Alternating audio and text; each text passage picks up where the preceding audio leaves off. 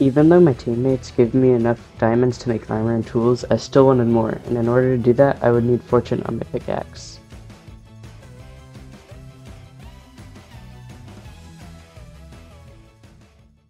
Now that I had gotten more gear, I could go mining for netherite so that I could be even stronger.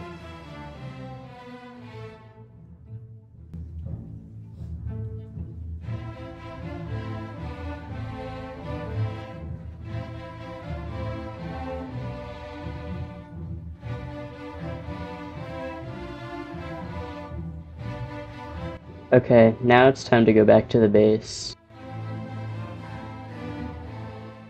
Once I was back, I wanted to build a better house. I never finished it.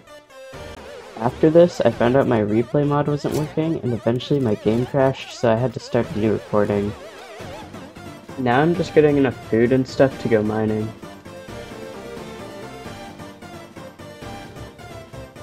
On my way to a cave, I ran into a pillager patrol, and instead I went to do a raid with the rest of my team instead of going mining. Wow.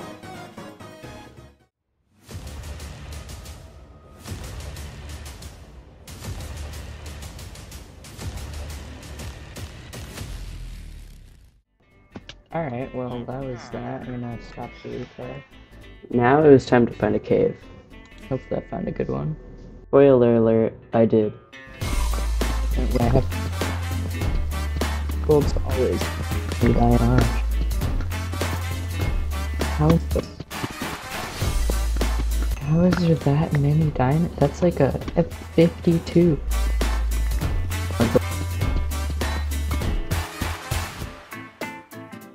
This replay is pretty long, but I found out that mining under sculk was a very good way to get diamonds. I got at least 32 from that.